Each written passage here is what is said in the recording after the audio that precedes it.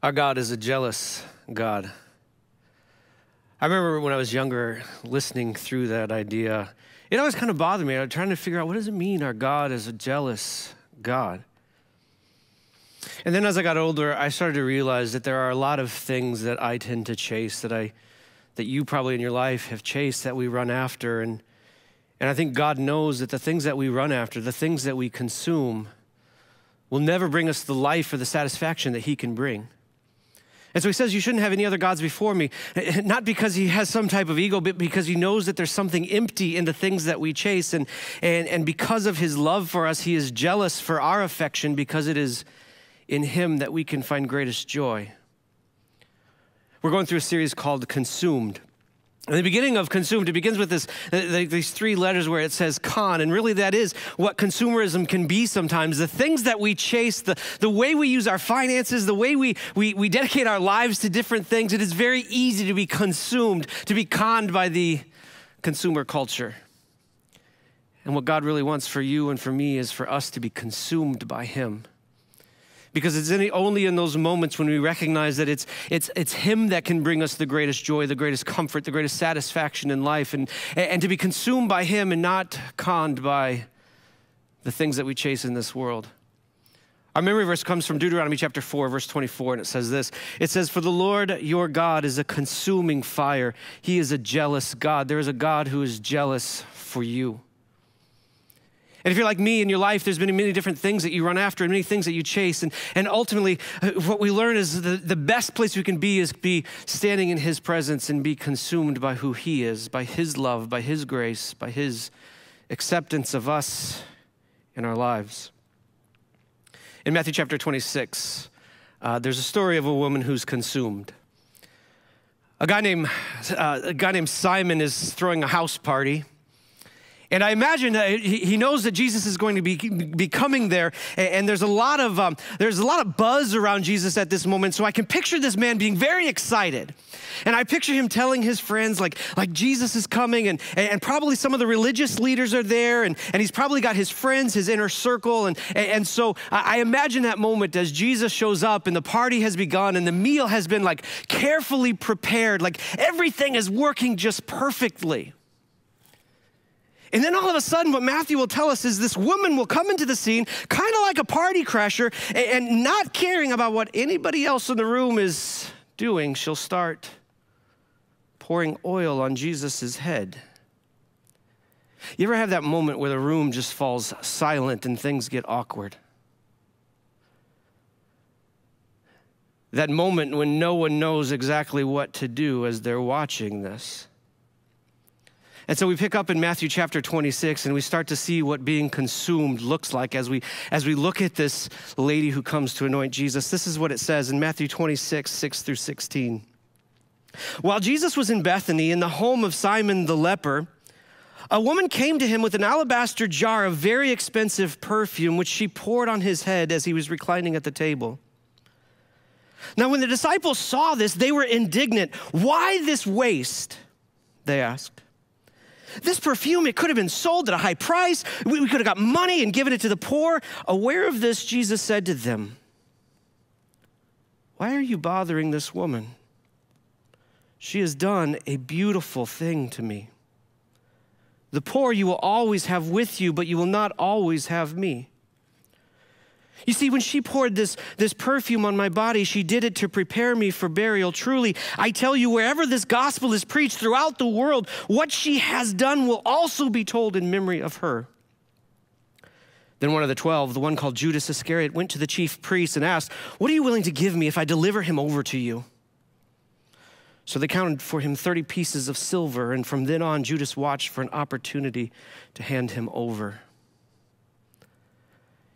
When we talk about being consumed and making Jesus the center of our lives rather than being consumed by the consumers around him, as I watch this lady, the first thing I start to realize is that we are called to be shamelessly, to give ourselves shamelessly before Jesus, to give shamelessly, come before him, not worrying about what everybody else around us might be thinking. I think about the risk.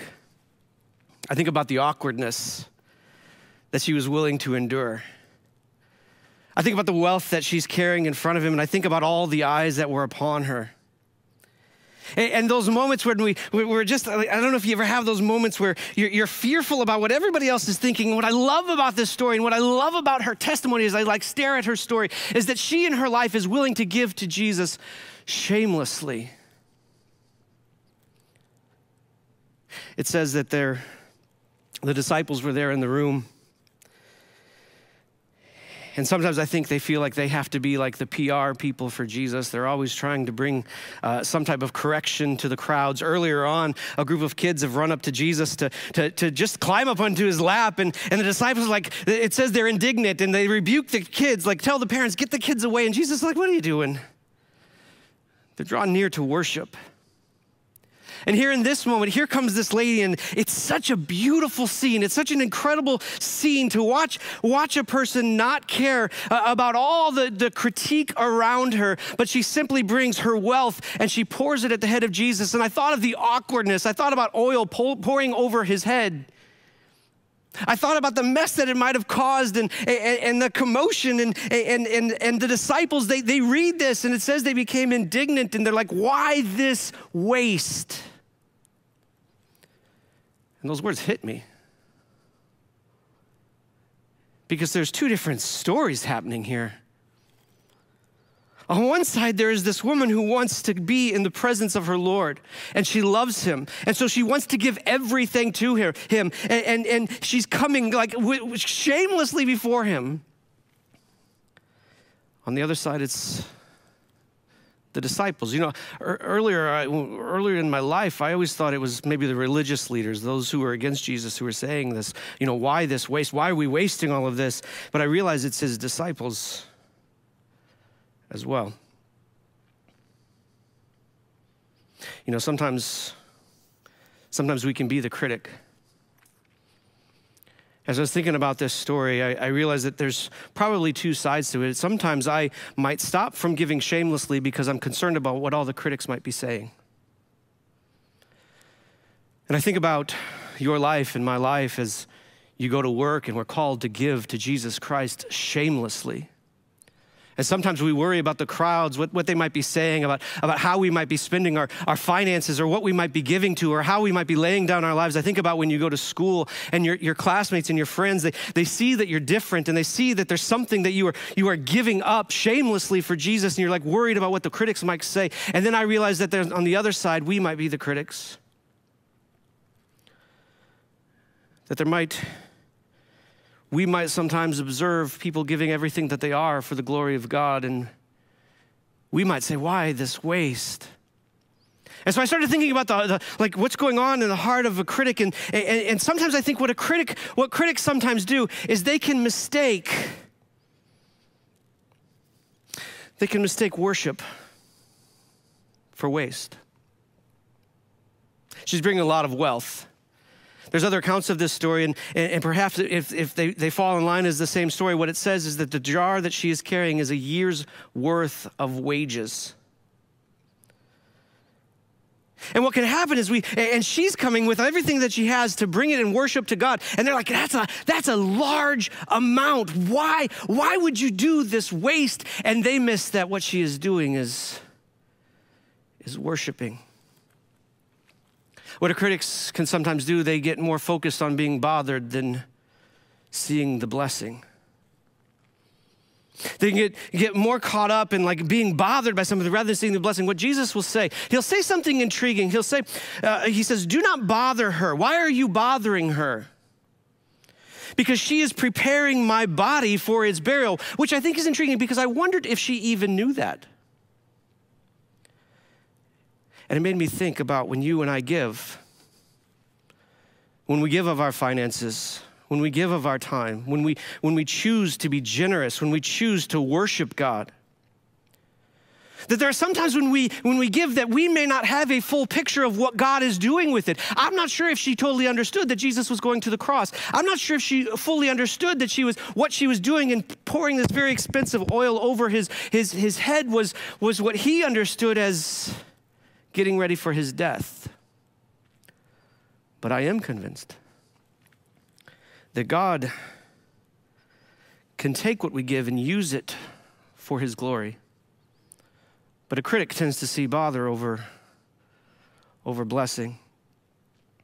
The other thing that I think a critic can often do is they can tend to focus on money rather than the moment. Jesus is saying this moment is pivotal. And she stepped in and she's giving shamelessly and she's offering herself. And what can happen is we can see money and we miss that a mission is being accomplished in the midst of it. And so she gives. And she gives shamelessly. And I really think in our lives that God is calling us to step into that type of faith that says, I'm going to give and I'm not going to care what anybody else thinks. I'm going to give and I'm going to offer everything to God. And I don't care what the crowds, I don't care what they say. I don't care what they think of me. My greatest focus is to be upon my worship and glory of my King. May we be a people who choose in our lives to give shamelessly. Because on one side is the critic, on the other side is the champion. And so I start to see these features of what a champion looks like in giving shamelessly to him. Here's what a champion is. A champion is first and foremost focused. They understand who God is and what he is doing in this world, and they don't allow the distractions of people's opinions or all of the other stuff to cloud. She says, I need to get to Jesus, and I want to offer to him the very best that I have. If only I in my life could move with such focus, not too concerned about the people around us. Champions also, they don't only have focus, but they're humble. Because in all reality, I don't think she was thinking about herself at all. So much of our financial decisions, so much of our generosity revolves around kind of our own pride, right? A building of our own kingdoms, and what if I give here, what's it going to cost there? And we always like are trying to figure out the ledger and stuff. She is humble in the sense of this is all about Jesus. This is not about me. Because ultimately, you also see that champions are generous. I'm not sure if this was even a money thing for her. I think what she saw is that her Savior has come to town. And when your Savior comes to town, she wants to give him the very best. It's an intriguing contrast.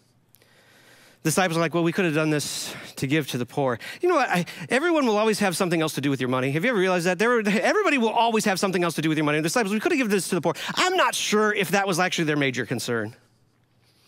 And the other contrast to this is Judas then leaves and he says, I'm now going to sell out Jesus for 30 pieces of silver. And it's just such a weird contrast happening there. And so she teaches me to give shamelessly. The other thing that I think part of being consumed by the glory of God is not only giving shamelessly, but it's choosing to live stubbornly. It's choosing to live stubborn. We got any stubborn people out there? Any of you stubborn, like you're nudging your husband or your wife or your kids? Like here is permission in your life to live stubborn. In Matthew chapter 16, Jesus will, there's this little phrase there that says, from this time on. And that phrase kind of like marinated in my head for a little while, from this time on, because there's something very definitive about that phrase. You ever have that moment in your life that you said, from this time on?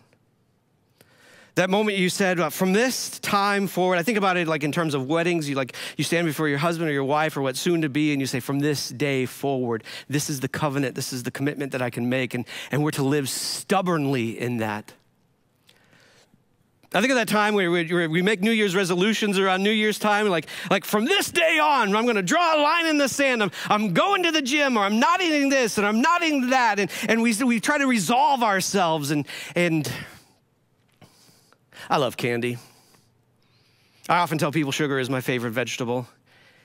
And loving candy, unfortunately, I've kind of ingrained it on my kids. I've ingrained on my kids to the point where there's this little store on the way to, whenever we go back to our house in our town, and there's an aisle there with a whole bunch of candy, and I take my kids in, all 7 of us, and we'll each get a bag of candy, and we'll go up to the cashier, and I'll make the same joke every time. We've decided to eat healthy today, and no one ever laughs at it except me, and we'll cash out. And after several weeks of that, I realized that this might be a problem. And what has happened to my kids, so I hit this moment, I hit these grand moments in my life where line in the sand, we ain't going there anymore, or at least as much. And look, I'm gonna live stubbornly in this. I'm gonna be resolved in this. We're not gonna just be a candy family. But then we'll be driving home from school, and the back seat will start chirping, can we stop? Can we stop? Can we stop? And if I'm not careful, I break. My from this time on becomes, maybe today. We, as a people of God, are called to live stubborn. You see, in Matthew chapter 16, Jesus has he's asked his disciples a question. And his question is, it's a neat question. He says, who do people say that I am? And they give him a bunch of answers. Some say John the Baptist, some say Elijah, some say a prophet. And Jesus stops, he says, okay, who do you say that I am? And Peter, I mean, he's had a lot of great moments in the story of Jesus. He's had a lot of low moments, a lot of high moments, walking on water, all of this stuff.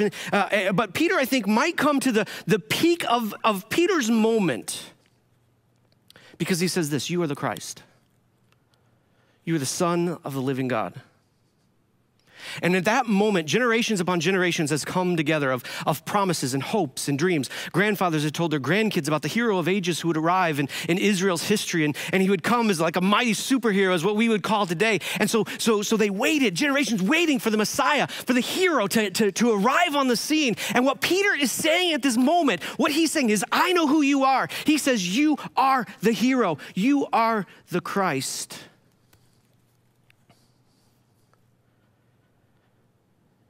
And then we come to Matthew 16, verse 24. No, Matthew 16, 21.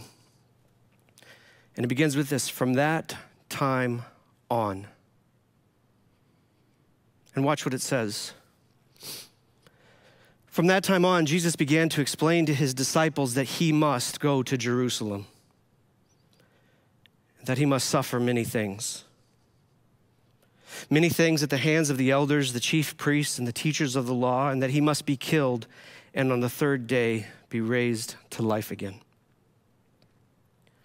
Peter piped up from the back seat and he said, Peter took him aside and began to rebuke him. Never, Lord, he said, this shall never happen to you. Jesus turned and said to Peter, get behind me, Satan. You are a stumbling block to me because you do not have in mind the concerns of God, but merely human concerns. Peter says, you're the Messiah. And at this point in the scriptures, you'll find these phrases start to echo it over and over again. And Jesus set his face. And Jesus sought and lived stubbornly in accordance with God's will. Pulling back from Isaiah, it says this beautiful phrase. It always stays in my mind. It says, he set his face like flint, like a rock, like this is what God has called me to do. And from this day forward, not everybody's going to understand it. It's going to look, he flips the script. He's like, instead of going to getting a crown, I'm going to get a cross. Instead of a throne, it's going to be a tomb. And no one understands it. And there's this temptation when no one understands it for us to start to bend. And see, these moments that we're called to live stubborn. You see, I know that there's decisions that we make in our lives sometimes in moments of passion, sometimes in moments of inspiration of God's Spirit working inside you and me. And we come to moments and we say, from this day forward, I am going to give my wealth to my King. From this day forward, I'm going to give my life to my King. From this day forward, my life is his, living sacrifice, holy and pleasing to him. Every part of me, every ounce of me, take it all, Lord. Let me live for your glory. But then the kids start talking from the back seat. Or that friend speaks up and like, oh, what are you doing? Why don't we go do this or that? Peter says, you don't have to do this. And Jesus, in a moment of beautiful stubbornness, says, get behind me. You see, I think we come to moments in our lives when we have to choose to live stubborn. That the conviction, the calling that Jesus has put on your life and what you have said with your mouth, that we now work out in our actions, and we start to give and to live, to give shamelessly and to live stubbornly in the direction that he has set us. And so maybe in your life, your face is less than flint. And God is saying, no, I want you to draw a line in the sand. From this day forward, this is what it looks like. I'm going to give for God's glory. And to not back down from that, and to not let people tempt you to do otherwise, because that's what tends to happen.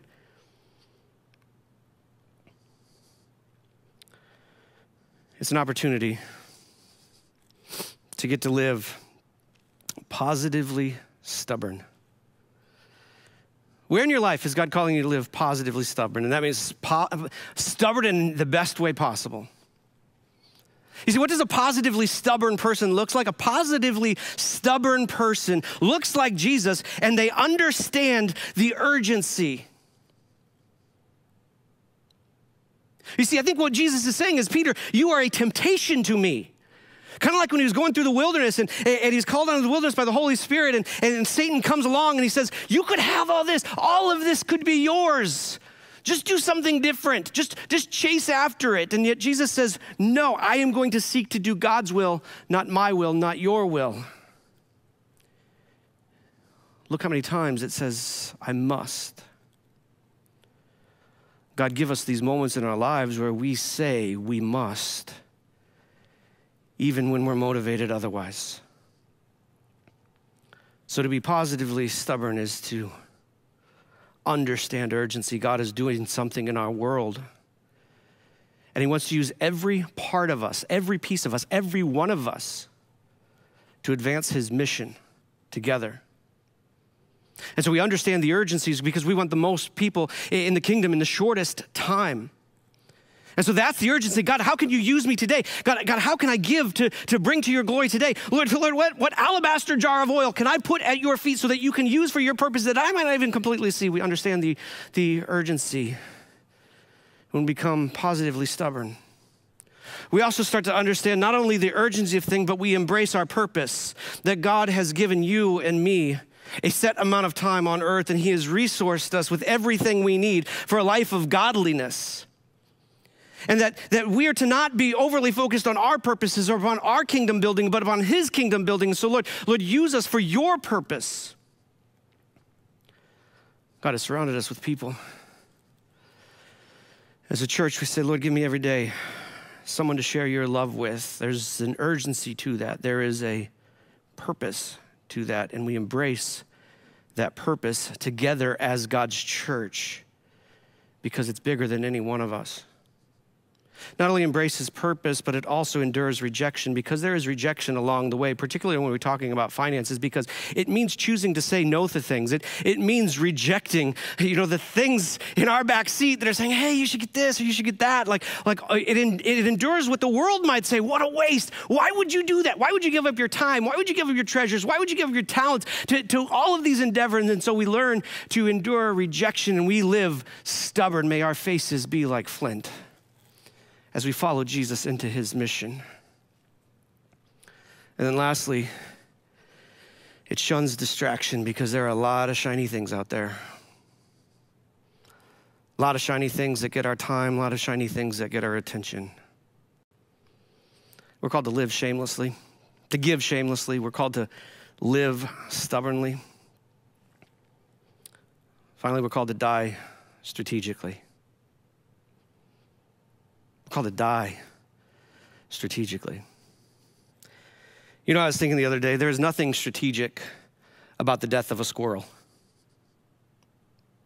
You know what I'm talking about. You're driving down the road, Your car is coming, barreling down on a squirrel, and the squirrel is like, what in the world is going on? And so it starts running back and forth. It freezes for a second. It stares at you for a second. It starts to go one way. It turns from going that way to going another way. It does a little dance in the middle, and then it goes under the tire of your car. There is nothing strategic about the death of a squirrel.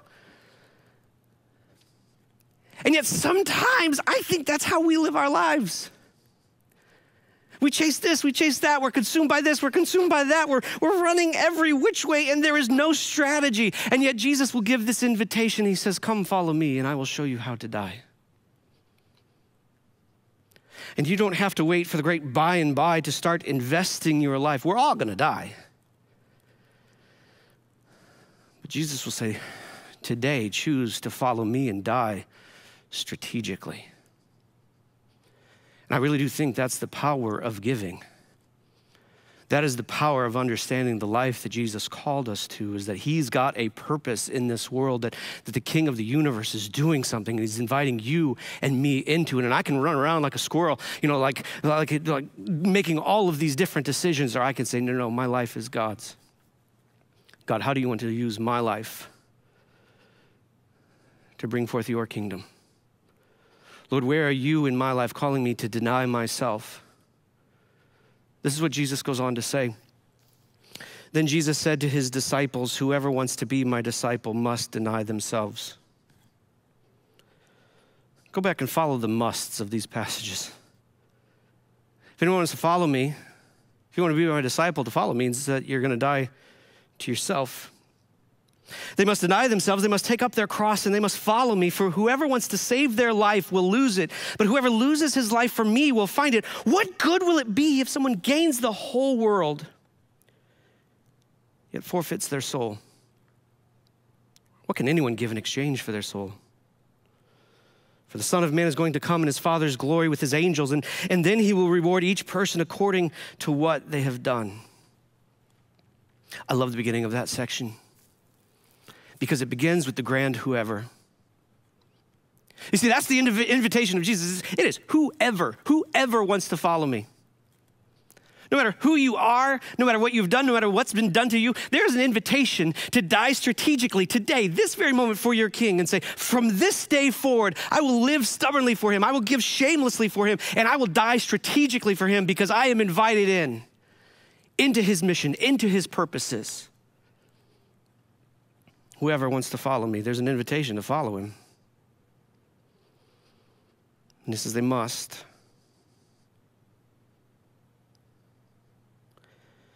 There's no options.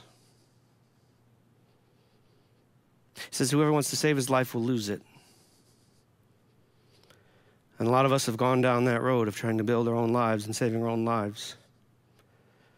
And Jesus says that's just worshiping other gods and being consumed by other things. But if you want to really find what life is, die strategically. For anyone who gives his life for me will find it. What can a man give? What can a man get? What can a man chase that will fulfill that will satisfy the deepest longing of the soul? There's nothing. And so what does it look like to lay down my life? It means laying down my wants. Comes a point where he says, you don't have in mind the will of God. You have in mind the will of man. And when we talk about finances, when we talk about giving, when we talk about stewardship, not only of our wealth, but of our lives, often this is one of the obstacles. It's learning to lay down my wants. Kind of along with that, it's learning to lay down my works.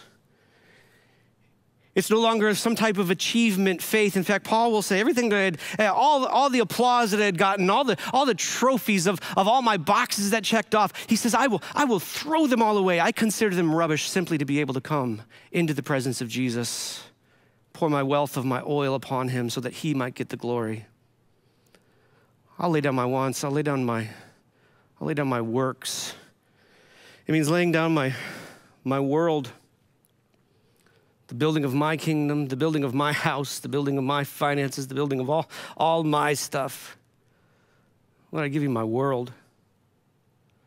It's not just laying down my wants, my works, my world. It's also laying down my wealth. God, here's the jar.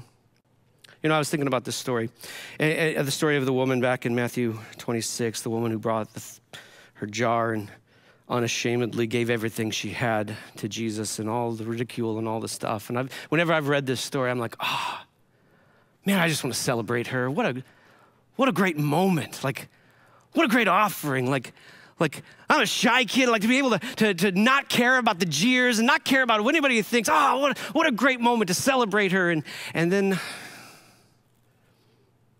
I realized I'm not just called to celebrate her. I'm called to be her. You and I, we're called to be her. Not caring what anybody else thinks, not caring what anybody else says, but here is our King.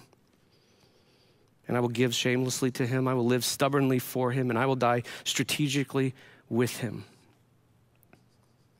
It says in verse 13 about this woman, truly I tell you, wherever this gospel is preached throughout this world, and it's not lost on me that in this very moment, she's honored. Jesus' words are coming true. Because he says what she has done will be told in memory of her. And here's what I would say is there is a legacy here. And I would give an invitation to you that it's not just hers. That we as God's people can choose today to give of our wealth. To set aside all the stuff that doesn't belong in our following of Jesus Christ and say, God, I will give you everything. Honor God with our wealth. Honor God with our lives. So maybe this is a moment where you gotta ask yourself what shameless giving looks like. Maybe this is a moment where you have to say from this day forward, despite the kids in the back seat, I'm gonna keep moving in the direction of God's will, and I will choose to give, and I'll stand beside it because I've made a choice here in this moment to die strategically so that I can partner with Jesus in what he's doing. Will you all pray with me? Father God, we thank you that in you is life. And in the midst of all the things that we can consume, help us to see them for the con that they are, and instead become consumed by you. Father, show us how to give and to live and to die strategically. And Father, then help us to do it. In your name we pray. Amen.